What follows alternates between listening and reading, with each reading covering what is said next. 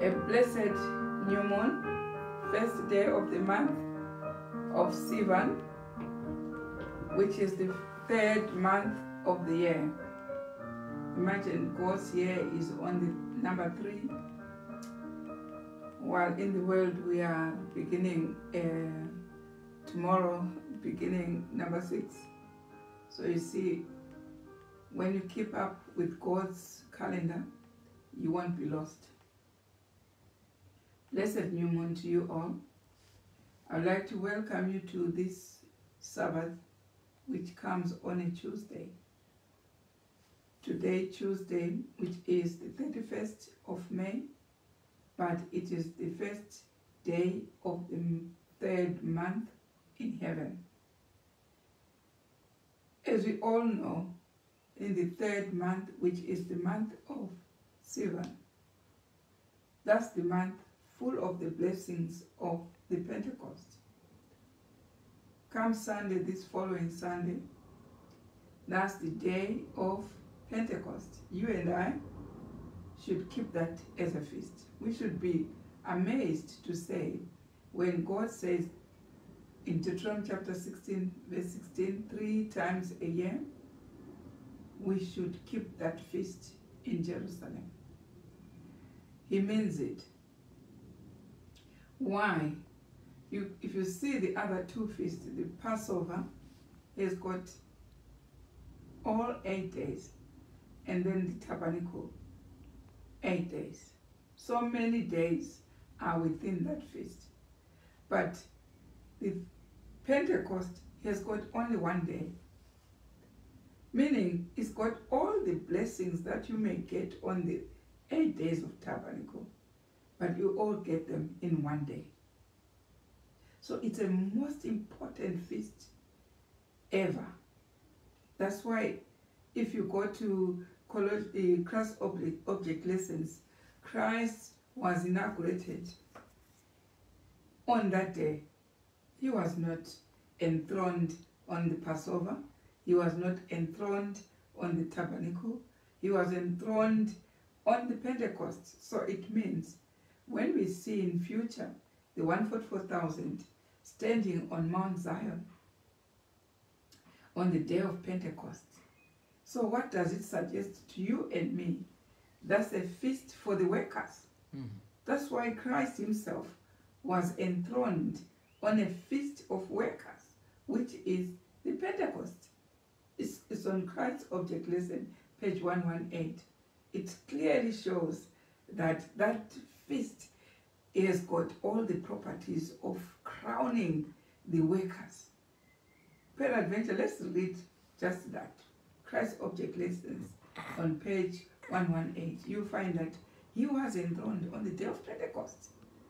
On the Passover, he was killed, died on the cross on the Passover.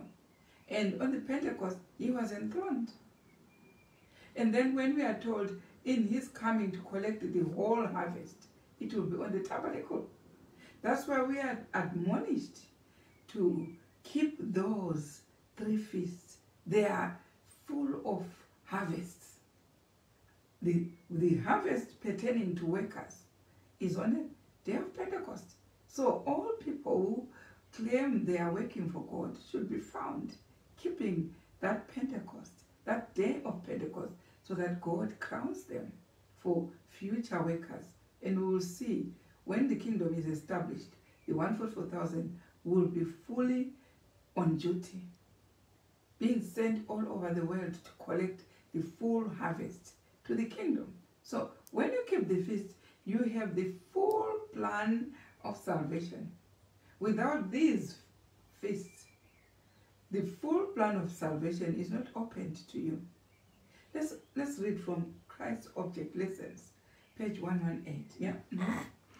But after Christ's ascension, his enthronement in his mediatorial kingdom was signalized by the outpouring of the Holy Spirit. Right.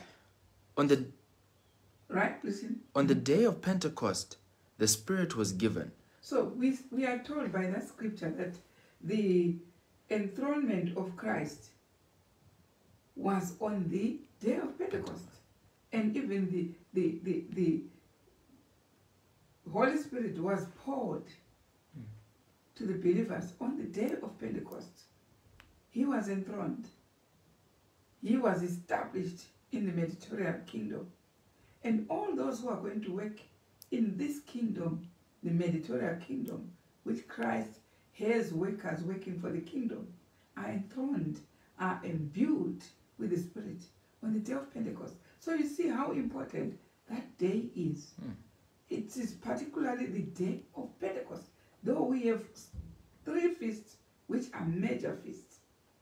But he chose the day of Pentecost for the workers. So it was just for you to recap the importance of the day which comes in future to us, which is on Sunday this week. On the 5th of June, it is the day of Pentecost. Right. Going back to our topic, which is the 2 covenants. We said it's going to be a series of these topics of the 2 covenants, and we know today is part 3. So we left on Sabbath where we have been talking about this covenant, the covenant which was given to Israel. And we have seen that even when the covenant was given to Israel, this covenant, this name Israel, was not even given to Adam, was not given to Noah, even to Abraham himself. We see this name Israel was given to Jacob. But we are seeing the future covenant in Hebrews chapter 8. It tells us that this future covenant, which is the new covenant, is also established to Israel. Then we saw how Israel comes out from the Gentiles, from the Christians. We saw that Israel comes because of adoption, which we have been told by Romans chapter 9, verse 4 to 5. It says, we are the children of adoption.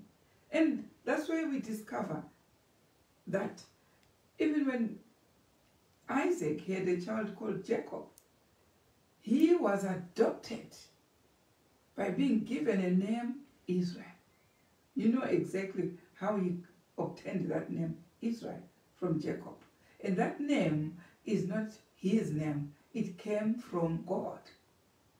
So God has also in the future, in the Gentile world, in the spiritual Israel, adopted other children. We saw in Galatians chapter 3 verse 29 that if ye be Christ, you are Abraham's seed. And that's how we adopt being spiritual Israel. So we are seeing these new children which he adopts are under the covenant, the second covenant. So that's why we have to study both the first covenant and the second covenant. Peradventure, you might think that the second covenant has nothing to do with the prophets, has nothing to do with the law, has nothing to do with the statutes. No, we find Elijah in Malachi chapter 4, verse 4 to 5, being ordained now to preach the statutes and judgments to combine with the commandments and the testimonies that we are practicing. So you can see how God is so organized, both in the first covenant being given to Israel by flesh, and also the second covenant being given to Israel by spirit. But still the same laws. They have not been given. We can see churches practicing with only commandments without the statutes, because he assigned Elijah the prophet of the last time before the great and dreadful day. So as we see the progression of the new covenant already being given to Elijah to come. Why Elijah? Because no one is keeping those statutes. No one is keeping those festivals in the church. So they have to come with Elijah, so that we have the full covenant of God, which was given to Moses and now given to Elijah, so that we all keep the commandments, the testimonies, the statutes and the judgments. So let's see whether in Nehemiah, go to the Bible, in Nehemiah chapter 9 verse 13, is it truly these 4 laws which were given before he gave the animals? These 4 laws have nothing to do with the animal sacrifice. These are his laws. That's why we find even the new moon being kept in the new heaven and new earth.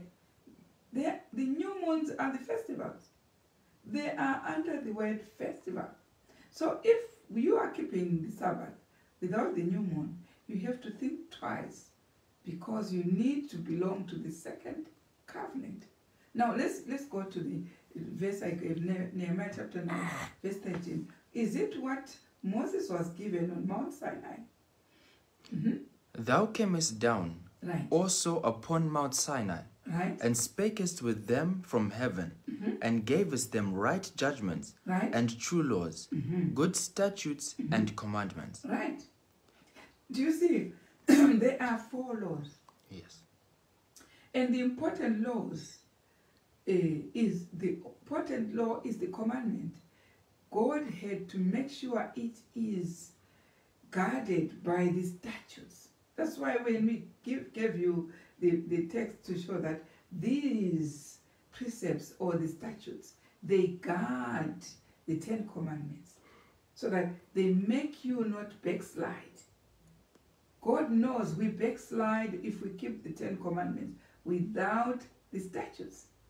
So people have opted to make religions of 10 commandments only without the statutes. So that's why they ever go back and backslide and go back to the River Jordan. They are baptized, rebaptism, until I don't know, because they are not keeping the festivals. Because the festivals are the statutes which were given to guard the Decalogue, or to guard the peradventure. We need that scripture which shows that these precepts were given to guard the Decalogue. So if you find that if you were keeping the 10 commandments with these statutes, right? Give me, are you on? Yeah. Which text is that? 1 BC. 1 BC? 1104. 1104. We want to see these statutes. These statutes are the precepts which God gave so that the 10 commandments are clearly kept. Read on, let's hear. In consequence of continual transgression, Right? the moral law was repeated in awful grandeur from Sinai. Christ gave to Moses religious precepts which were to govern everyday life. So why did he give those? Because of continual backsliding. So that's why God did not only give the 10 commandments without the statutes, which are the festivals.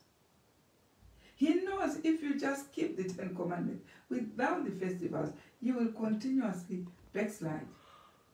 So in order for you, he gave these precepts. Listen to that. Yeah? These statutes were explicitly given to guard the 10 commandments. They were given to guard the 10 commandments, or the Decalogue. Listen to that. They were not shadowy types to pass away with the death of Christ. They don't pass away at the cross, like many say. Don't listen to people who lie to you to tell you that these festivals were nailed to the cross. The whole world will be full of the glory of God. What does God mean? The whole world will be full of these festivals. Only those who do not want to obey God will stay without. Because they were given to guard the 10 commandments. Listen to that. They were to be binding upon men in every age, as long as time should last. Right? They were not shadowy type. That's the sentence I'm looking for. Listen to that. They were not shadowy types to pass away with the death of So Christ. if you hear brethren telling you that these were shadows, just remember, Christ has warned us that there will be wolves coming in sheep clothing to deceive you. When Sister White clearly says these were not shadows, it's true. they don't pass away with the death of Christ. That's why when Christ ascended to heaven, we saw him being enthroned in the mediatorial kingdom on that day of Pentecost. It's a festival. So if they tell you these were nailed to the cross, there's no consistency. Because why is Christ being enthroned on one of the feasts after the cross? Yeah. So you can prove that's a lie. So I'm telling you that these were not shadowy types coming from the book 1 BC, 1104, clear to the law and to the testament. That's all you need. You don't need another interpreter. You need the Bible and the spirit of prophets to tell you that these laws, these festivals are not shadows. Don't call them shadows when Sister White says they are not shadowy types to pass away with the death of Christ. They are binding as long as life should last. For men to keep the commandments with these precepts, making sure you don't backslide. Now listen to that. Let's hear more. When you were reading, you saw that these statutes, judgments, commandments, testimonies, 4 laws which came on Mount Sinai. Of course, God knows we are not keeping most of them except the 10 commandments. That's why in Malachi chapter 4, go to Malachi chapter 4, verse 4 to 5, before the great and dreadful day, he sends a messenger, who is Elijah, to give these other ones that we are ignoring. And of course, when Elijah preaches, we are told we'll go through all these antagonists who will antagonize the message of God. Now read Malachi chapter 4. Yeah? Remember ye the law of Moses my servant, Right? which I commanded unto him in Horeb for all Israel, Right? with the statutes and the judgments. Right? Behold, I will send you Elijah the prophet Right? before the coming of the great and dreadful day of the Lord. Right? So we are told in Genesis chapter 18. Go to Genesis chapter 18, verse 19. That's the major reason why God selected Abraham. Because we are seeing from that text, God has promised that there is a messenger who is going to bring the statutes and judgments which have been omitted by the religious world. So Elijah will bring these two to combine with the commandments and the testimonies, so that we still got 4 laws. But in the first covenant, we saw God then, he did not call Israel to Adam, he did not call Israel, the name of Israel was not given to Noah. Why? We saw when we were studying, these, in the first time, there was still the deluge, or the flood coming to destroy the world. So what will happen to the name Israel? People were still going to backslide. Only 8 were saved. So God saw that. And he did not even give Noah. He had to give the descendant of Abraham. And we saw it is Jacob.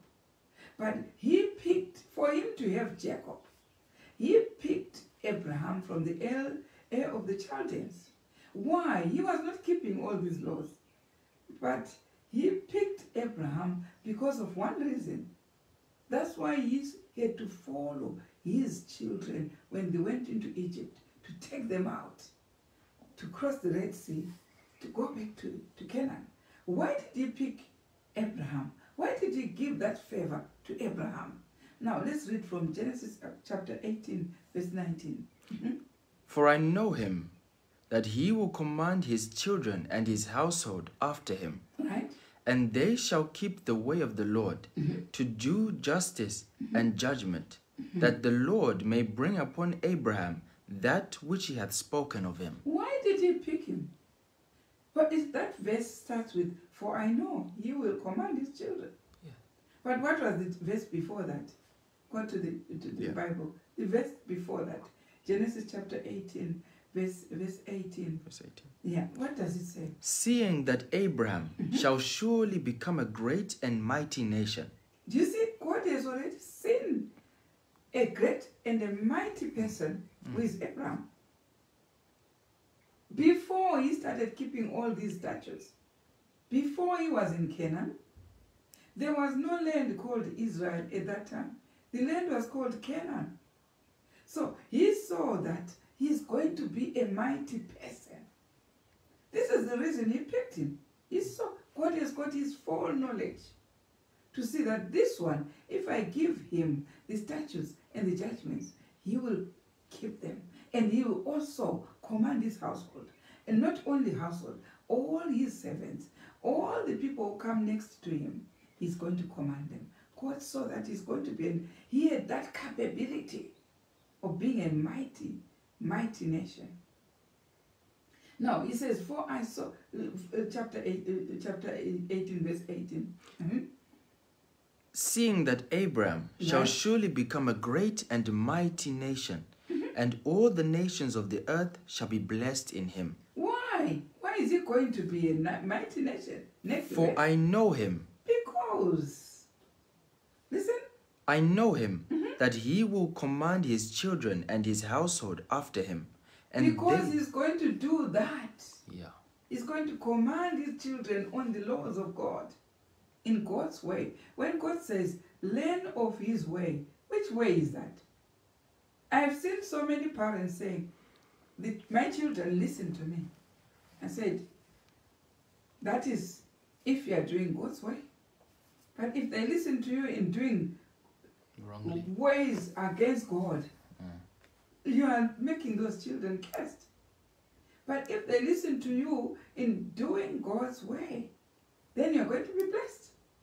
So many parents want their children to listen to them. That is depending on that, you will introduce God's ways to your children. If they don't follow God's ways, they will never be blessed.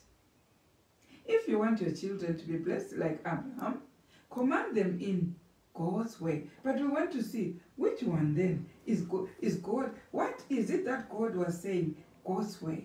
What is it that Abraham was keeping? If you go to Genesis chapter 26, verse 5, you will find that is the same covenant way. And same statutes, the commandments, all that were there in the Mount of Sinai, being given as a first covenant to Moses. But let's find out from the verse. What is it that God was happy about this man as a friend? And he calls him a friend. He knew.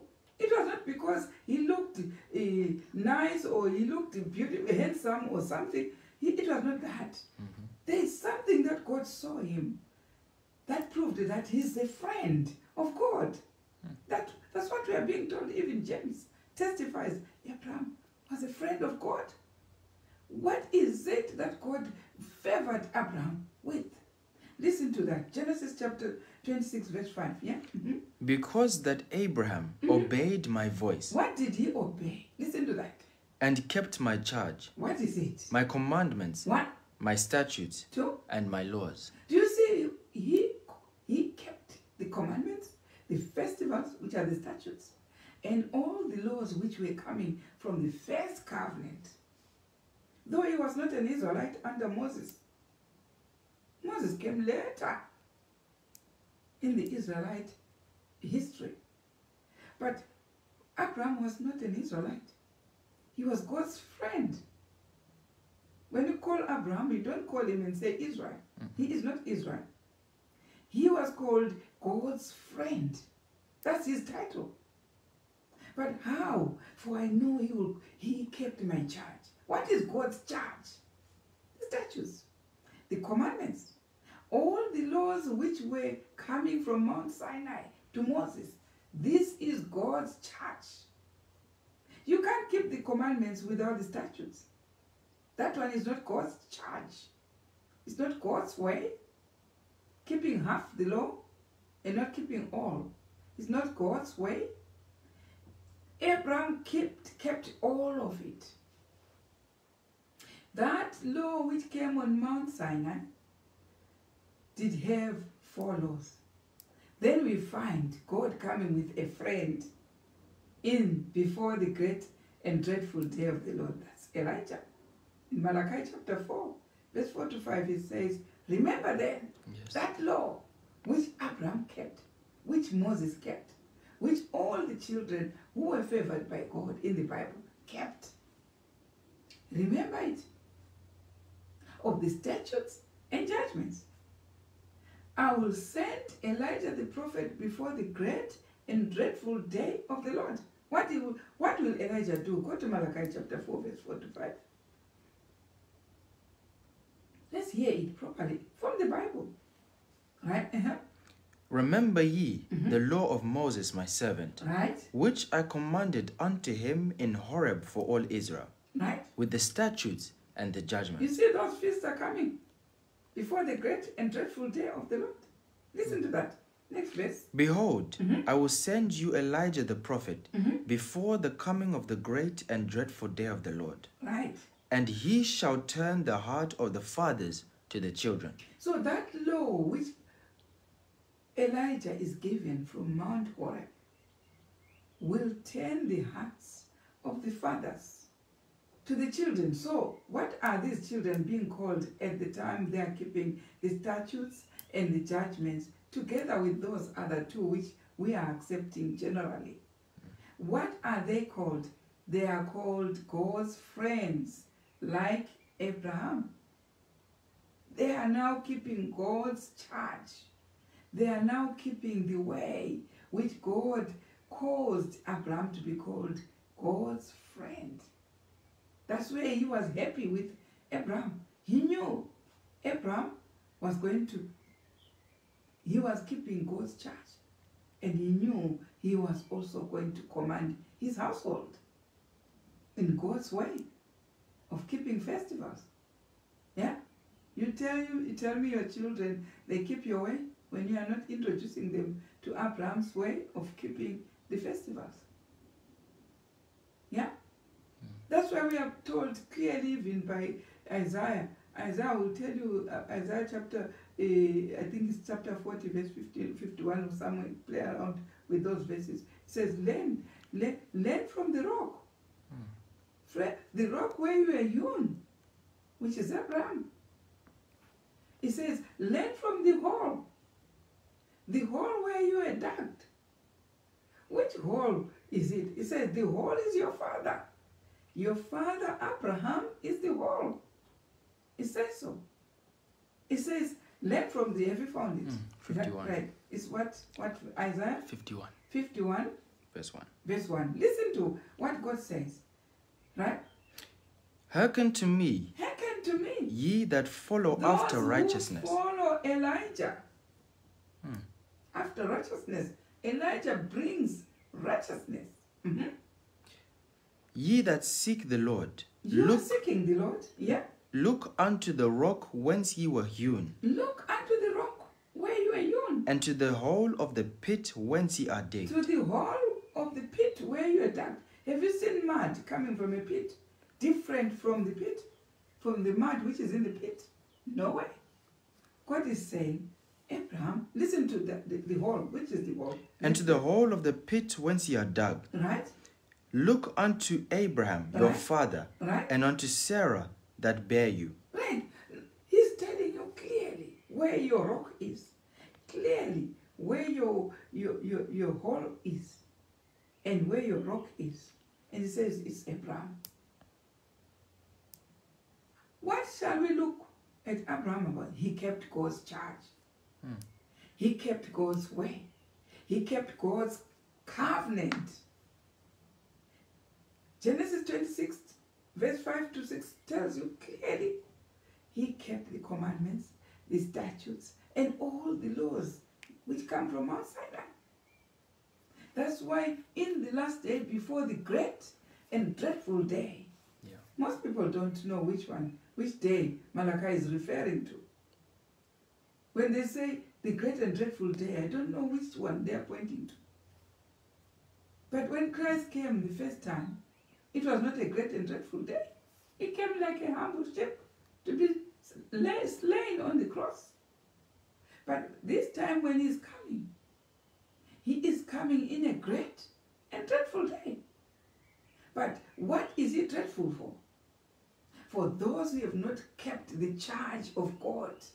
So that's why he is giving a message of warning through Elijah the prophet before he comes.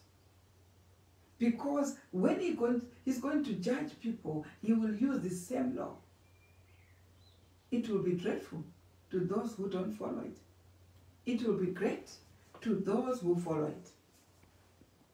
Now, when we are talking about the covenant, we are told here that Abraham, let's see what God had pledged. He had pledged to Noah that he will never destroy the earth again. Why? Because he made a way to rescue the family of the earth. Which way? By choosing Abraham.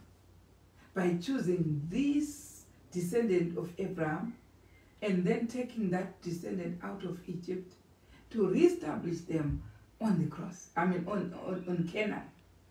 So when they were reestablished on Canaan, we see them being driven out to Babylon. Why?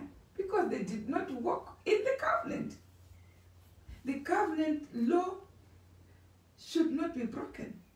So when they don't keep the statutes, when they did not keep the statutes, the festivals, we find that admonition in Ezekiel chapter 20 is clear. They did not keep it. That's why God sent them to Babylon. So when God is saying, keep the statutes, and you refuse, and you don't even include it in your church manuals, in what God tells us that we are now Babylon. That, like what happened to the Israelites, they are the one who carried the name Babylon at that time when they were in Babylon. That they are the ones who became Babylonians. The same people who were Israelites became Babylonians. I can see people, our church will never be Babylon. It will.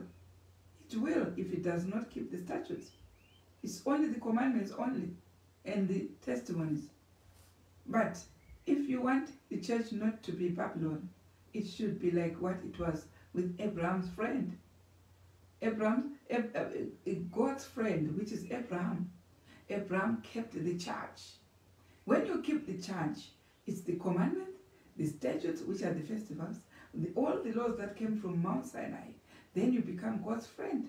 Then you are able to break and say, the church will never be Babylon. But if the church refuses the festivals, as it was with Abraham, it becomes Babylon. I'm afraid it is. Yes, it is. At the end, it says so. It becomes Babylon. Let's go to the text which shows it becomes Babylon. In GC, Great Controversy, page 390, it becomes Babylon. It becomes Babylon. Without these 4 laws, it becomes Babylon. Go to Great Controversy, page 390, where we have seen Revelation 18 pronouncing that fallen Babylon. So which one is Revelation 18 pertaining to? We will see that answer in Great Controversy, page 390. Let's hear. Revelation 18. On Great Controversy. Yeah. Revelation 18 points to the time when, as the result of the rejecting of the threefold warning of Revelation 14, verse 6 to 12, right, the church will have fully reached the condition foretold by the second angel, right, and the people of God still in Babylon will be called upon to separate from her communion. Right.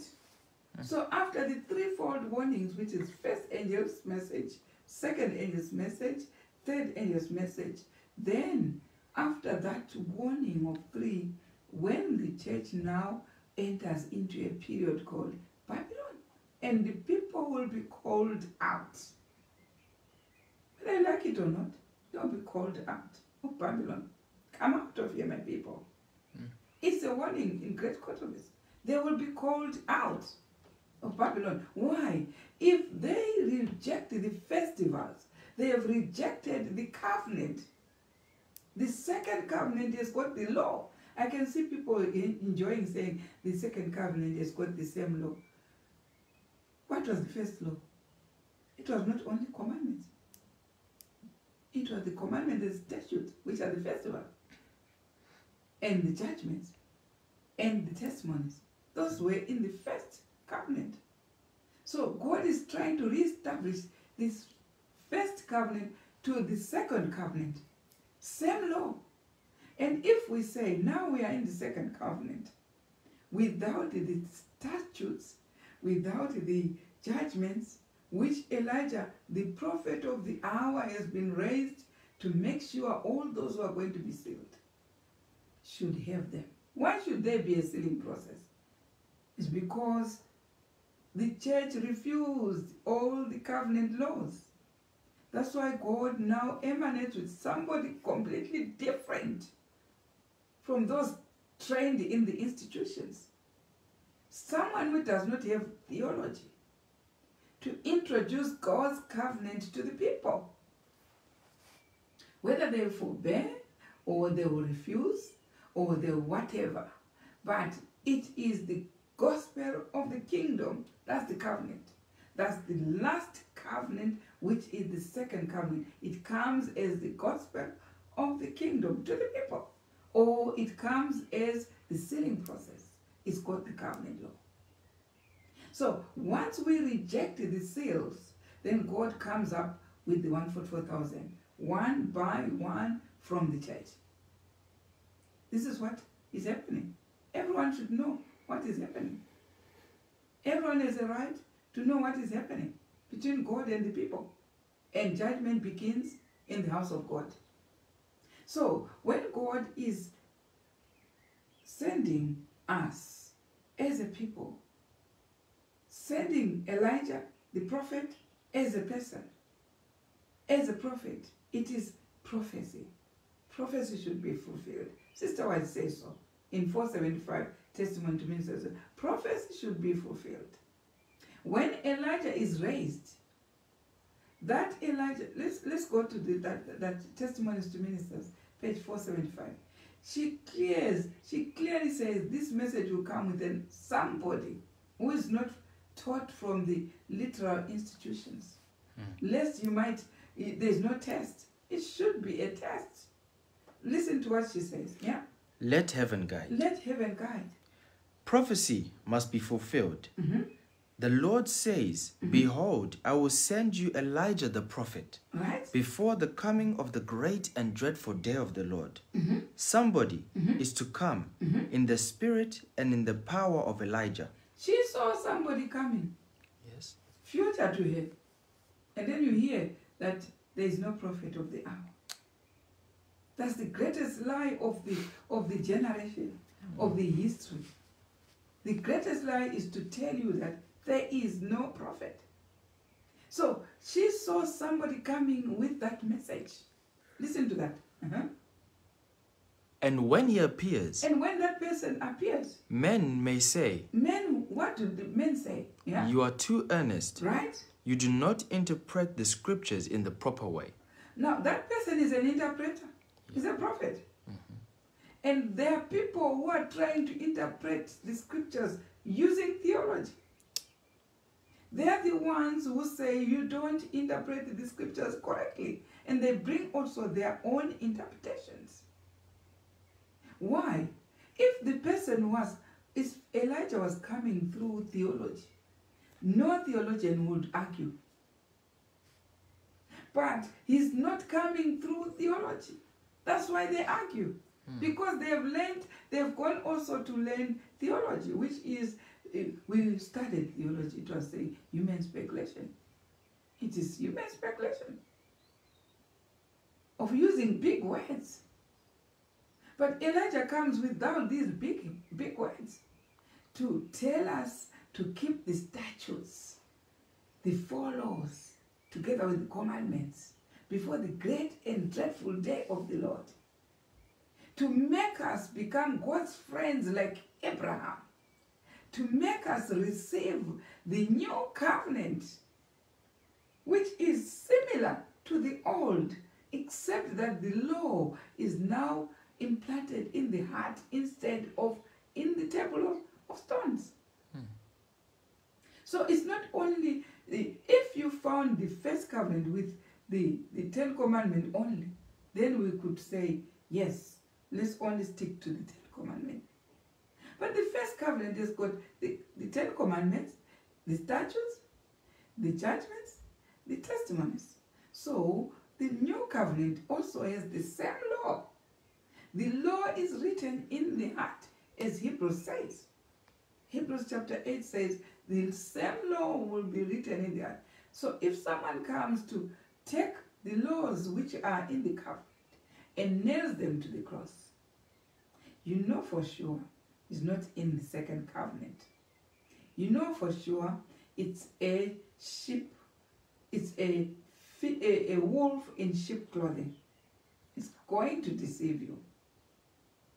Because the covenant should be the same, the first and the second, except that the laws of the second are implanted in the heart. But the laws are still the same. The commandments, the Ten Commandments are still the same. The festivals are still the same, the statutes. And all the laws which were given to Moses on Mount Sinai in Nehemiah chapter 9, still the same. Hebrews chapter 8 says so. I will put the laws in the heart. Same. There's nothing taken off. And also the second covenant we have seen coming with Elijah the prophet. Still the second covenant has a prophet. The first covenant had a prophet. The second have a prophet. There is no covenant which dangles in the air like a plane. Even when the plane is in the air, it's not dangling. It's following a radar. It's got machines that keep the aeroplane hanging there.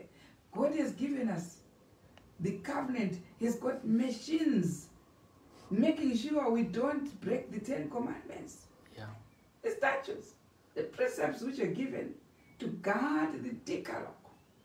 These are the laws coming from God to humankind for you and I to be God's friend. Like it was Abraham was God's friend. Do you understand that? Now, we are told here that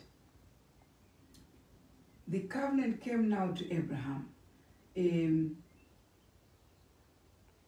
Let's go to the next paragraph, which says, God remembered, and then now it says, but he must do something to save this one faithful family from ruin. This is how he brought about Abraham. Abraham became the third grandfather. That's what we saw on Sabbath. Yeah. That Abraham became the third grandfather. Which one the first grandfather?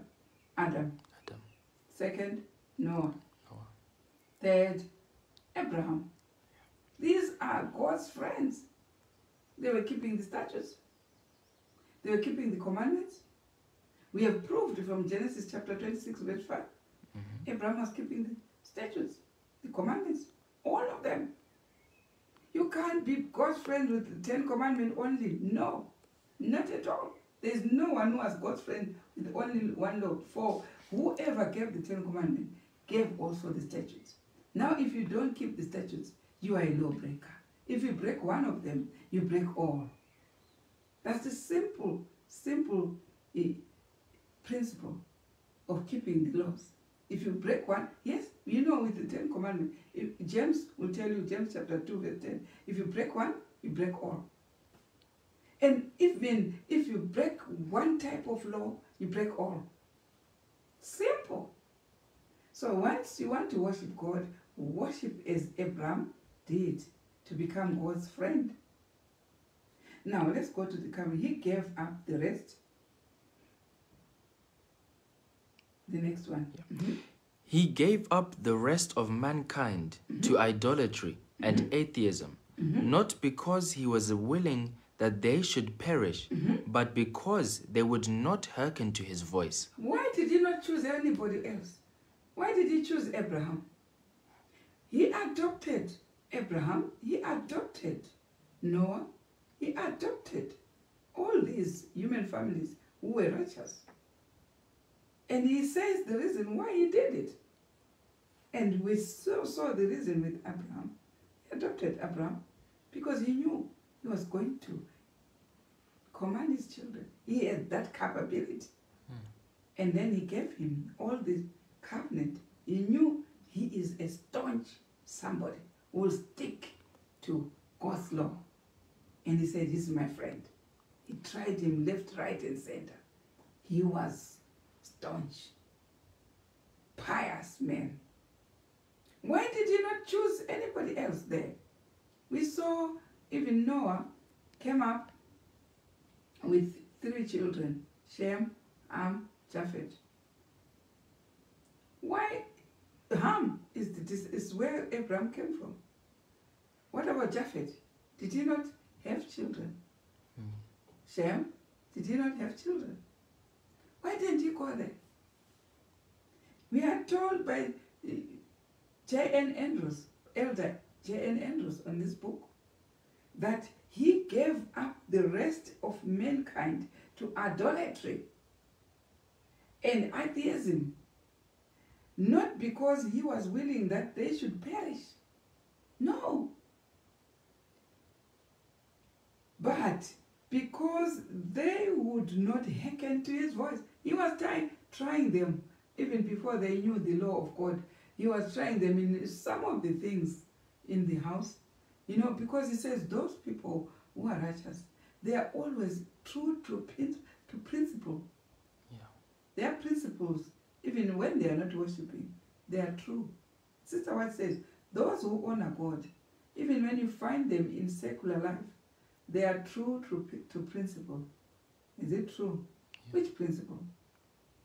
Yeah? If somebody borrows money from someone and say, I'll definitely bring it on Friday, yeah, he has got to maintain a principle. And then on Friday you don't see, and he even switches off the phone. He's not true to principle.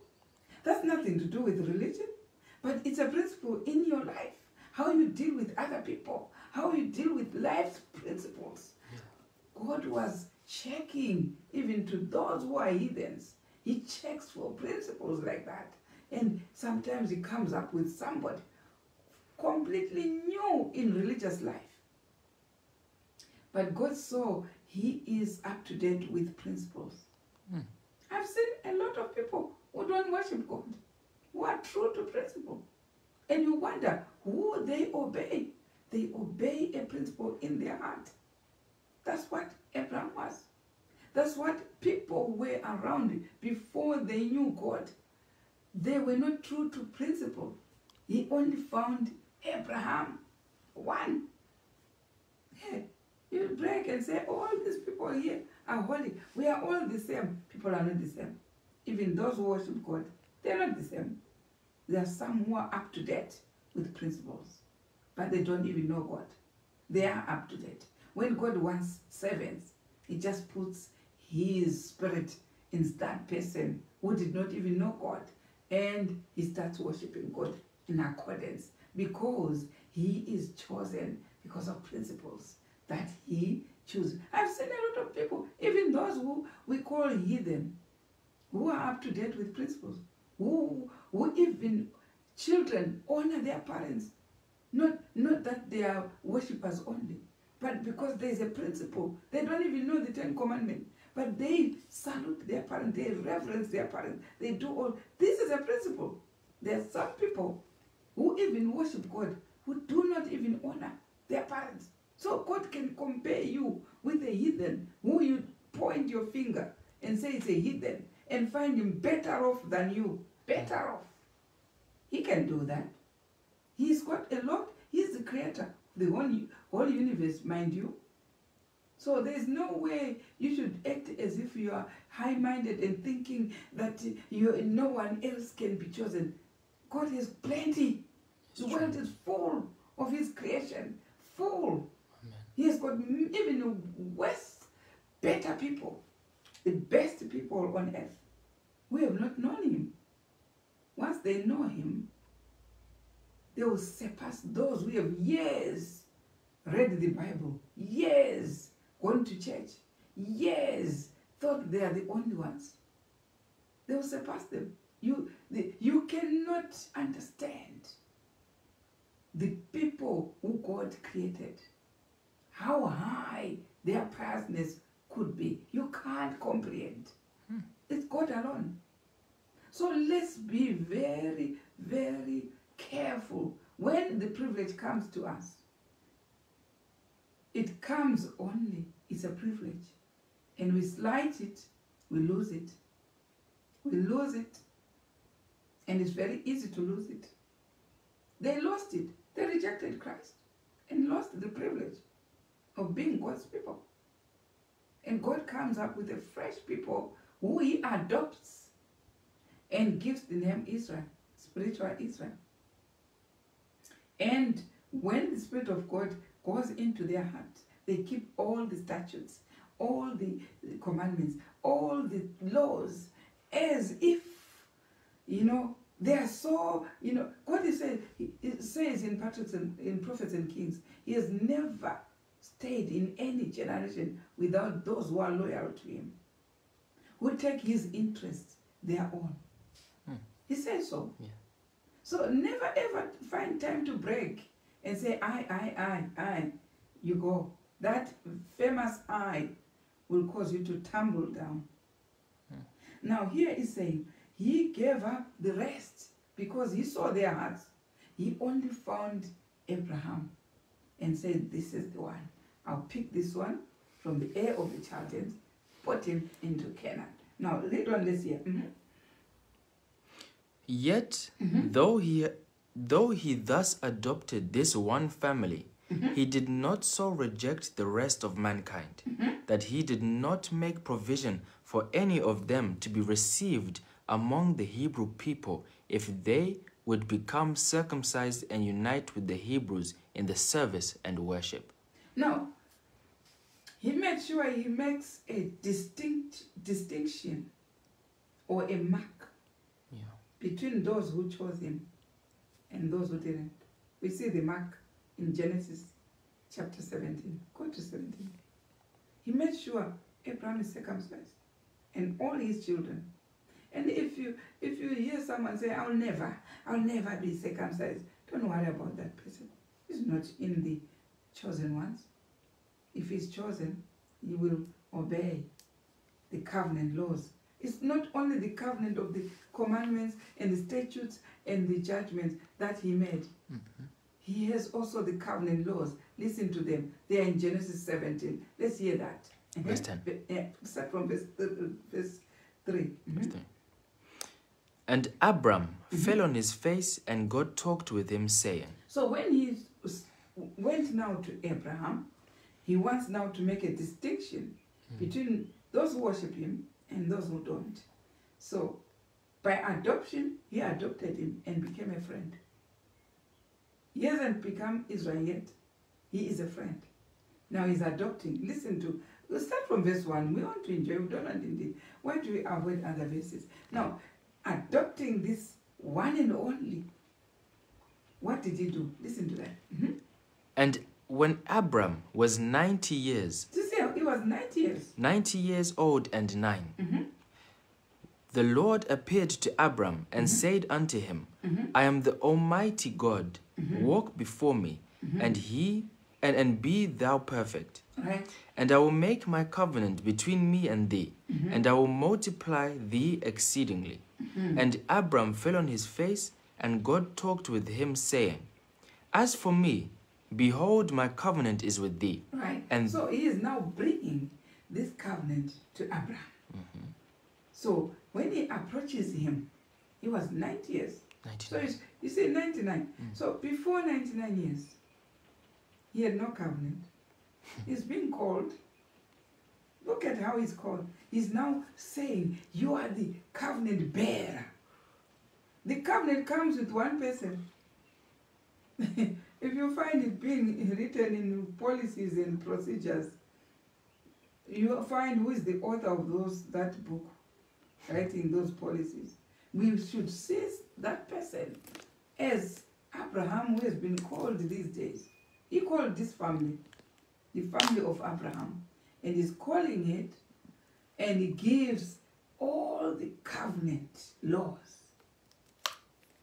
Right? This is how he gave it to Abraham. And we want to find out whether that covenant is still in the second one. We saw the covenant of the law is still the second one. But we want to see this covenant now, which are in Genesis chapter 17, are they continuing in the New Testament, in the new covenant as well? For some people might think they are in the new covenant, and they are not. They are not. Now listen to what he says. Now he wants him to be with all the covenant. Listen to that. As for me, behold, my covenant is with thee, Right. and thou shalt be a father of many nations. Right. Neither shall thy name any more be called Abram, Right. but thy name shall be Abraham. For a father of many nations have I made thee. He starts by changing his name to Abraham, because now he's a father of many nations. Many, even your nation. There's a child of Abraham there. Every nation should have a child of Abraham. And that child of Abraham should keep the covenant laws. Right, listen to the covenant. Let's hear. And I will make thee exceeding fruitful, and I will make nations of thee, and kings shall come out of thee. Even the kings. They are kings who come directly from Abraham. Abraham's descendants. Right? How? By adoption. We have seen how they adopted. If you are Abraham's seed, if you are Christians, in Galatians 3 verse 29, ye are Abraham's seed, as according to the promise. Now he's adopting us to be Abraham's seed. Right? Listen to that. And I will establish my covenant between me and thee, and thy seed after thee, in their generations, for an everlasting covenant, Right. to be a God unto thee, and to thy seed after thee. And I will give unto thee, and to thy seed after thee, Listen to the covenant. the What? land The land. wherein thou art a stranger, The land of Canaan. all the land of Canaan, All the land of Canaan. for an everlasting possession. He hasn't called it Israel. No. Yet it's called Canaan. And I will be their God. Right? And God said unto Abraham, Thou shalt keep my covenant, therefore, thou and thy seed You after and thee, your seed in their generation. in their generation. This is my covenant, What is the covenant? which ye shall keep between me and you, and thy seed after thee. Every man child among you shall be circumcised. That's why we have this name. Throughout the whole world, it's there. It's known. If you say circumcision, they know. They know exactly what you're talking about. Abraham's seed in all their generation. If you say they have been nullified, show us where. And I'll show you how it continues in the New Testament. Now read on. And ye shall circumcise the flesh of your foreskin, and it shall be a token of the covenant betwixt me and you. Now, who told God where to circumcise? Believe me, he could have circumcised anyway. But he came up with where to circumcise. Yeah. Nobody told God. He came up with his suggestion. And he gave it as a law. That if I want to see who is Abraham's seed, that is it. Right? Now, listen to that. Next. And he that is 8 days old Right? shall be circumcised among you. Who gave God the days 8?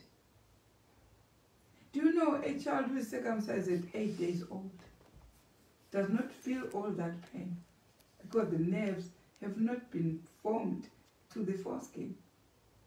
Circumcised quietly, nothing. You suffer when you circumcise when you are older than 8 days because the nerves have developed. And it's supposed to punish you why you did not do it at 8 days. That's a punishment. But even though it's better to be circumcised and belong to the hall where we were dark, the rock where we were hewn, to our Father who was God's best friend, who kept the charge and is called God's friend, than to be nothing. Better to be with him than to be nothing. Now, read on, let's hear. Another covenant. All right. So we saw the covenant, one, the whole land of Israel, the covenant, the whole law, the 4 laws, the covenant, circumcision. It's all the covenant promises. That's why now when we go to, repeat Galatians chapter 3 verse 29, when we go to Galatians chapter 3 verse 29, that now pertains to us as Christians. Listen to that. Galatians 3 verse 29. Yes. And if ye be Christ, then are ye Abraham's seed, Do you see that? and heirs according to the promise. Do you see that? Which promise? The one that he promised. He took Abraham in that whole chapter, read Genesis 17, you find. He took Abraham and said, your children will be as many as the sand of the sea. And even kings, nations will come out of. Now the promise was for them to stay in the land of Canaan. As many as they are. And we see that promise, he died before it was fulfilled. Because Hebrews chapter 11 will tell you that Abraham did not see the promise. He died. He's still waiting for it. But when is the promise? We see the 144,000 first being sealed as 12 tribes of Israel, standing on Mount Zion with Christ as the Lamb, on the establishment of the kingdom there in Israel, to fulfill the promise which was given to Abraham. And that promise now, how is it fulfilled? We see now the 144,000 being sent to the whole world to usher in the children of Abraham to the Holy Land, Jerusalem. We saw it in Isaiah chapter 66, verse 18. These whole children now are going to be there. These are the children who keep the second covenant.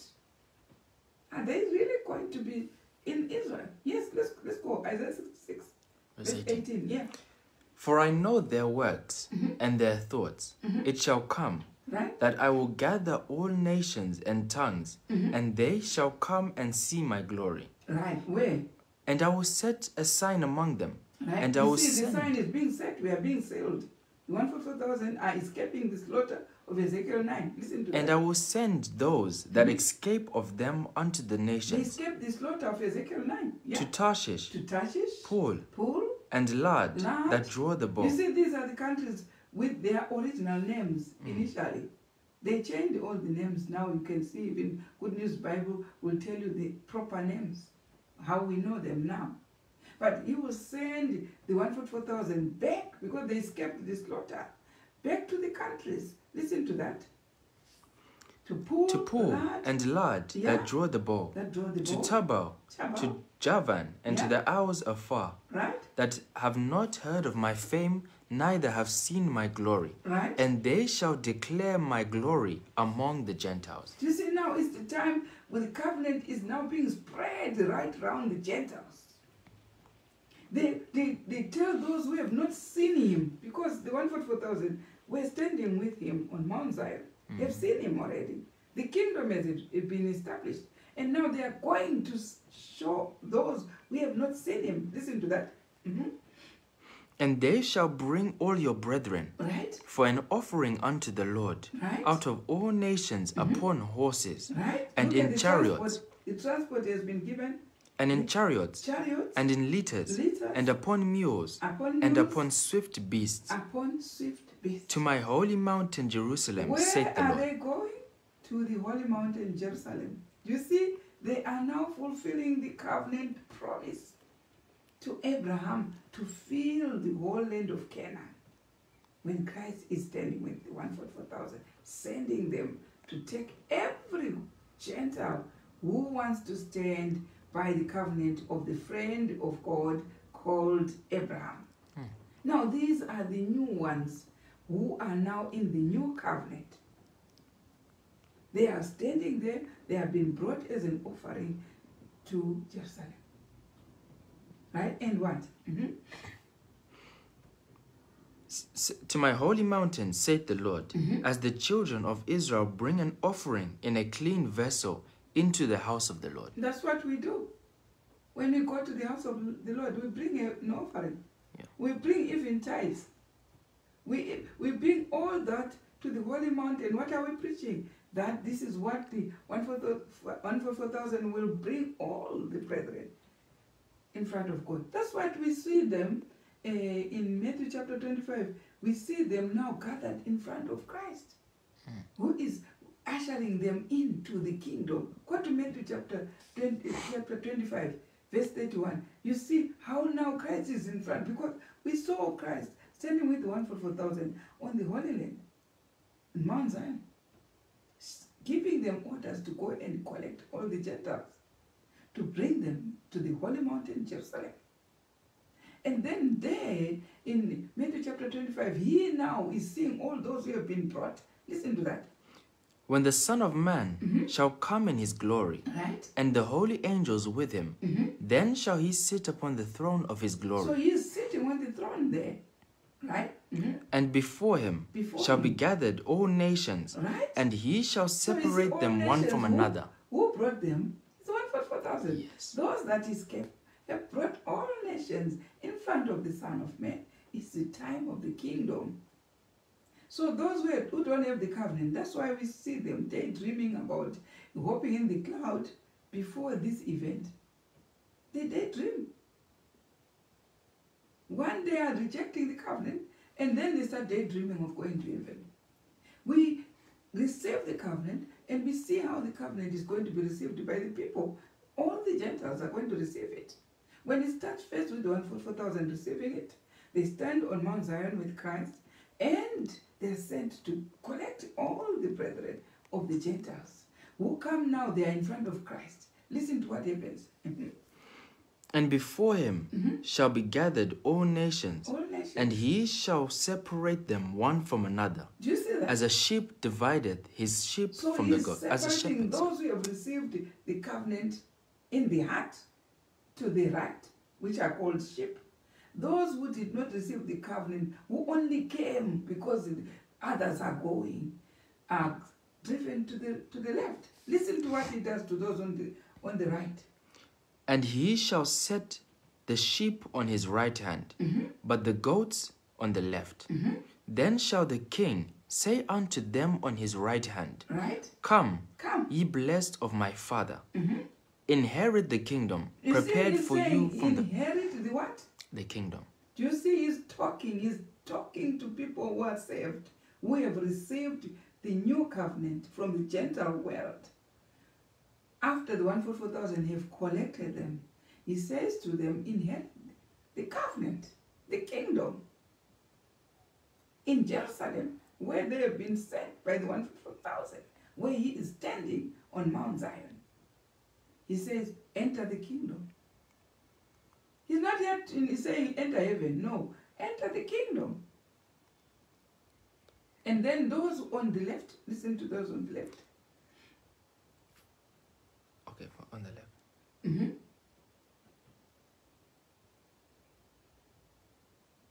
Just continue where you were reading. Okay. Mm-hmm. Then shall the king say unto them on his right, Come ye blessed of my Father, inherit the kingdom prepared for you from the foundation of the world. Right? For I was an hungered, and ye gave me meat. I was thirsty, and he gave me drink. Now, those who are saying, once I've become a Christian, I'm already in the kingdom. Do you say that there is a visible kingdom which these ones on the right are going to inherit at that time? Yeah? They are now called to inherit the visible kingdom. For he says the reason why he saw them doing all these good works before the covenant came with the 1 for 4,000 to them. They qualified like Abraham qualified when he was still in the air of the Chaldeans. He was true to principle. There are people who are told by Christ that time, I was hungry, you did this. Do you see all these people who are doing charitable organizations and everything? Some of them don't worship, some of them, but they are doing a good work, and God is recognizing the work. This is what he's saying there. So they qualified when before any religion came to them, or before any of these 4 laws came, or the covenant came to them, they qualified because of the principles that they have. You find a disaster anyway, they've already gone. They've already gone to help, to save humanity. Humanitarian, institutions. They come up with them to save a human being. God recognizes that. Even before the 4 laws came to them, he was recognizing people who are true to principle. Who saw somebody hungry and they gave bread? Who saw somebody thirsty and gave drink? Who saw somebody in prison and visited? Don't say they are wasting their time visiting people who are criminals. No, they are doing a job which God is acknowledging. Yes. Read on this here. Then shall he say also unto them on the left hand. Then he is going to those who did not qualify to enter into the kingdom, who he called gods. Right? Let's hear. Depart from me. You go. You cursed. Amongst them, there are many Christians there. They did not receive the 4 laws. Depart. Depart from me. Depart. Ye cursed. Cursed. Into everlasting fire. That's why Matthew chapter 7 will say, some will say, well, I did this in your name, I did that in your name. Why? They did not qualify in the covenant. They did not receive the covenant. Though they are doing so much works. Matthew chapter 7 verse 21. Go to it. It's very brutal, that verse. That verse is a brutal verse. Right? When we discuss present truth, we discuss the whole Bible as it is. The whole Bible, and clear and simplify it for the people to understand it. In the road to us heading to the kingdom, we should be studying all this, enjoying and getting the sale. All truth. What is the sale? All truth, so that nobody can move you, so that you can't be moved. Read Matthew chapter 7. You want to hear a brutal verse? Go to Matthew 7 verse 21. It's very brutal. Not everyone that saith unto me, Lord, Lord, shall enter into the kingdom of heaven. Did you hear that? So it's very careful. It's very dangerous to assume the name of God and not follow accordingly what he wants you to do. Very, very dangerous game. Because you might waste your time saying, Lord, Lord, Lord. When the covenant comes and you reject it, you're saying, Lord, Lord, for nothing. Not everyone who said, Lord, Lord, will enter that kingdom that he said, because we saw they are gods. They are sheep. Sheep were told, I was hungry. You did qualify. I was thirsty. You did qualify. All the acts of mercy, you did qualify. You go. There are people who were having those acts of mercy in the left, but they did not get the chance to be in the kingdom. Why? Because they were just concentrating on the works without the faith. The faith comes with the covenant. Listen to that. Not everyone that saith unto me, Lord, Lord, shall enter into the kingdom of heaven, but he that doeth the will of my Father which is in heaven. Many will say to me in that day. Today we know what is called will of the Father through Abraham, God's friend. What is the will of the Father? Abraham kept my charge. The commandments, the statutes, the judgments, the testimonies. Now he's telling this on the right. Go in. You did qualify. You had these acts of mercy, but they also received the covenant. New covenant, he wrote in their heart. A new covenant I'll give. The new covenant, which is given, let's see, where is it given? Not when we are outside the kingdom.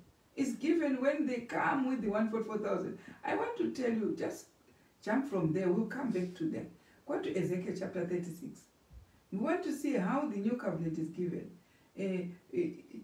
It's another one. When they are collected, chapter 36, go to verse 17 or 18, start there. We want to see when they are collected from the nations and then brought to Jerusalem.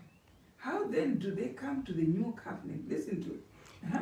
Son of man, when the house of Israel dwelt in their own land, they defiled it by their own way and by their doings. Their way was before me as the uncleanness of a removed woman. That's why when you are not keeping those covenants, that's how he describes what you are doing. Wherefore I poured my fury upon them for the blood that they had shed upon the land, and for their idols wherewith they had polluted it. And I scattered them among the heathen, so and they were dispersed. Right now? They're scattered. Among the heathen, yeah. But when they come, they become spiritual Israel. Where do you first find them? We find the 12 tribes. We are sealed first in Laodicea. The 144,000. There are now 12 tribes of Israel. 144,000 coming. They are sealed first. Why? Because they are sealed as servants. Revelation 7. Seal the servants. And then when they are now standing with Christ on Mount Zion, the 144,000, is now on the day of Pentecost, giving them marching orders to go and gather all the Gentiles. We saw it in Isaiah 66. Now Ezekiel 36 is saying the same thing. Listen to that. And I scattered them among the heathen, So and they were not there. dispersed. So when the time came, when Christ came the first time, Israel was not there. Israel was 10 tribes. There was only 2 tribes of Judah. Israel was not there. Until today, it's scattered all over.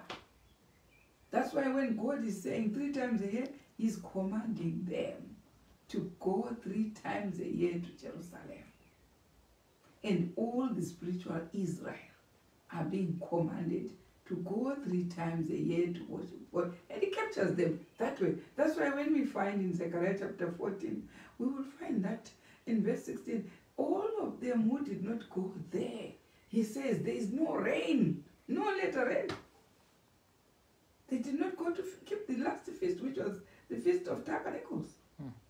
There, he says there's no rain because he did not capture them. Only captured those who he gave the later rain.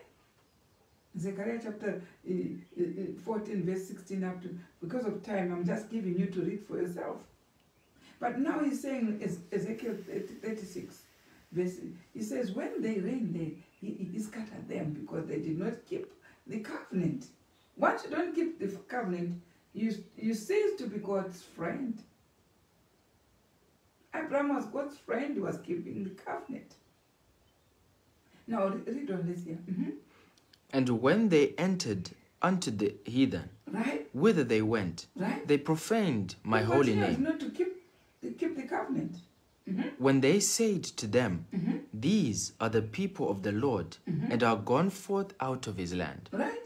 But I had pity for my holy name. So when they are found in Christian churches and everywhere in Laodicea, they are not keeping festivals. It's still the same. God is saying, no, they should start keeping the covenant. Now, listen to that. But I had pity for mine holy name, Right? which the house of Israel had profaned But among God the still heathen. wants that peculiar people. But he's now going to adopt people who qualify for the new covenant. This is what he's going to do. Listen to that.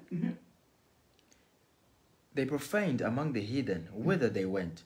Therefore, say unto the house of Israel, Right? Thus saith the Lord God, I do not this for your sakes, O house of Israel, Right? but for mine holy name's sake, Right. which ye have profaned among the heathen, But whither the we holy went. name should be maintained, which is Israel. Yeah. It should be, someone has to be adopted for that holy name's sake. Listen to that. And I will sanctify my great name, Right. which was profaned among the heathen, Right. which ye have profaned in the It midst should of be them. known for keeping the covenant. That name. Right? And the heathen shall know that I am He the will Lord. do it before earth comes to the probation, closes probation, because the heathen, even when they are there, they should know that that name is back to square one. Right? Saith the Lord God. Repeat that one. Even them. And I will sanctify my great name, The great name will be there because he will adopt others and give the name Israel like he did to Jacob. which was profaned among the heathen, That name had been profaned because they were not keeping the covenant. which ye have profaned in the midst of them. And the heathen shall know that I am the Lord. Do you see that the heathen will still be there? Because when we go to heaven, the heathen are not there. And here the heathen are still there. They should also testify to say, we saw. What is a heathen? Someone who does not believe. Someone who does not believe is a heathen. So they should also know that God's name is back. What does that name mean? It means the 4 laws in the covenant. So if you say this ship will never sink, you are right. It won't sink. It will remain with the 144,000 and those who are in the covenant of the 4 laws. It's not sinking. That's what it means. This ship will never sink. It does not mean that anyone without the 4 laws, it does not sink. That one sinks.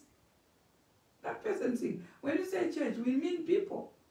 The people with the 4 laws won't sink. We mean people. The church is not a building. Church is a people with the 144,000, with the 4 laws. The 144,000 are the people who don't sink. We see them. The rest will sink with Ezekiel 9 in Laodicea. It's there, Ezekiel chapter 9. Read it for yourself. People are sinking there. Sinking. He says he commissions all those 6 angels there. Slay utter like he did the firstborns when they were going out of Egypt. They were sinking the firstborns there. So he says start with them in front of the altar. They were sinking. That's a ship sinking, that one. But the one that does not sink is the 144,000 because they have the covenant. They are under the 4 laws. And that's why God is there. He's saying, now I will sanctify my name in those people. Read on this here. And even the heathen will see that the ship never sank. It is 144,000 with the covenant. That's the ship. And what? For I will take you from among the heathen. I will take from among the heathen. You see that ship? It's not sinking. It's being taken. And gather you out of all countries. They start with the 144,000 gathering where? And then what? And will bring you into your own land. That's the land of Canaan. They will be brought back where Abraham was taken and sent. Now to fulfill the promises he gave to Abraham. And what? Then will I sprinkle clean water the latter rain upon will you. be sprinkled to the 144,000 on the day of Pentecost. And ye shall be clean And then they are clean. from all your filthiness. And then what? And from all your idols Will I cleanse you. And what? And a new heart Then the also covenant. will I give you. Right, listen to that. And a new spirit will I put Do you within see you. the new covenant? And I will take away the stony the heart stony heart which was in the covenant, in the old covenant, because it was not in the heart. out of your flesh. Out of your flesh. And I will give you an heart of flesh. Now the heart of flesh has got all the 4 laws. After the lettering. And I will put my spirit within you. Then the Spirit of God thrives with men. And cause you to walk in my Then statutes. all those festivals that you are not keeping, he now causes you to walk on the festivals. And ye shall keep my judgments. You will keep even the statutes and judgment which Elijah was preaching. And do them. And do them. You are now Abraham's descendants. And ye shall dwell in the land And that time in the kingdom, we are now dwelling in the land that I gave to your that fathers. was given to Abraham and promised in Genesis chapter 17. And ye shall be my people, And now you are God's people because Abraham was promised. and I'll be your God. And God will be your God. And what else? I will also save you from all your uncleanness. All the uncleanness or all the diseases that we have, all these diseases, He will save us when we have the covenant promises. And I will call for the corn, and will increase it, and lay no famine upon Do you. you see they are even plowing in the new kingdom? They are planting. The corn is coming in the kingdom. This is way before we go to heaven. The kingdom, that's the people now dwelling in the kingdom. Listen to that. And I will multiply the fruit of the tree, And even the fruit of the tree. and the increase of the field. Because everything, the one who is plowing is a covenant keeper. God has to bless even whatever he touches. And increase the field, that ye shall receive no more reproach of famine among the heathen. No famine anymore. It means there was a possibility to have famine, but there's no more famine. Why? Because you are a covenant bearer. Do you understand? When we're talking about the covenant, we're talking about something really serious in the plan of salvation. And you and I cannot afford to miss the covenant. Now here we are being told, just finish that paragraph that you were reading there. It says, now yet though he has adopted this family, the family of Abraham, this is what happened. Listen to that. When he gave up the rest. He gave up the rest. Right. He gave up the rest of mankind to idolatry and atheism, not because he was willing that they should perish, but because they would not hearken to his voice. Yet, though he thus adopted this one family, he did not so reject the rest of mankind, that he did not make provision for any of them to receive among the Hebrew people if they would become circumcised and unite with the Hebrews in his service and worship. The adoption was just and right. The adoption of this family of Abraham was just and what? And right. And right. And necessary. And necessary. But was it necessary? Yes. To reignite the world after the flood, so that there are people who serve him. It was necessary. And what? By means of it, God preserved his knowledge and his worship in the earth. This is how God preserved his knowledge, by rescuing this family. The knowledge of God is not with multitudes of people. It's got a family in the time of Abraham, a family in the time of Noah, a family in the time of Adam, and a family in our time. So never mind about the numbers. God will still have a family on earth in our time where the knowledge of God should be preserved. The knowledge of God does not need multitudes. God demonstrates with the family. And those who join the family will be blessed. That's why Abraham was promised, your seed will multiply. The whole earth will be full of his knowledge. Because he'll start with a family, and the family will multiply, and the family will disseminate the truth of what God wants, and those who join that family will be blessed. And those who run away from that family, like as it was with Abraham, those who were not there were not blessed.